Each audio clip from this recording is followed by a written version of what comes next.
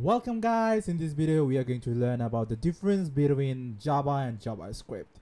So if you're a beginner and you're just learning programming languages, so what might happen is like you came across Java and JavaScript and you're confused whether they have some sort of similarities, whether they are brothers, but in reality I'm gonna say you guys, they are not related to each other at all.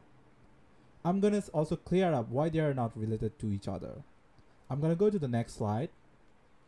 So JavaScript was initially, when it was invented by Netscape, it was named as Mocha.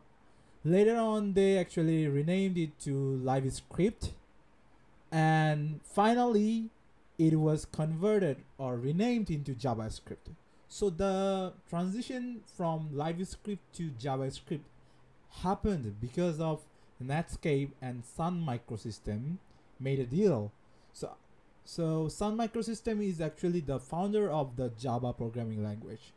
So it's something like a conventional feelings when you are making a deal, you want to put something from your side inside the deal. So that is what actually Sun Microsystem did. Sun actually put the Java as the prefix of the LiveScript and it became JavaScript.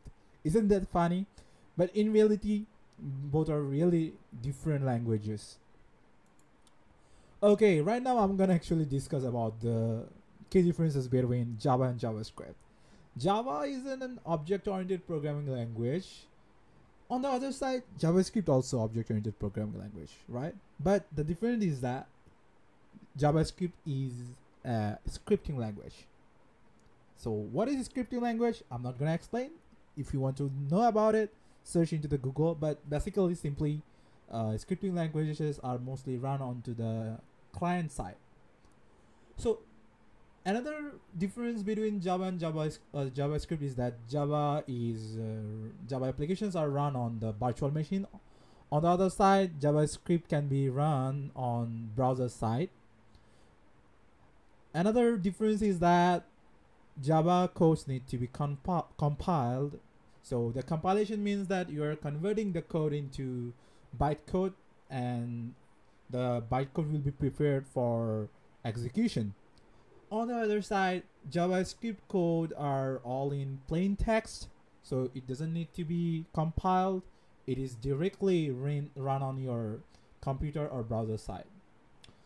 And Java and JavaScript have different sort of plugins. Also, I want to mention something here. Nowadays, JavaScript can be also run on the server side or machine side as a server language.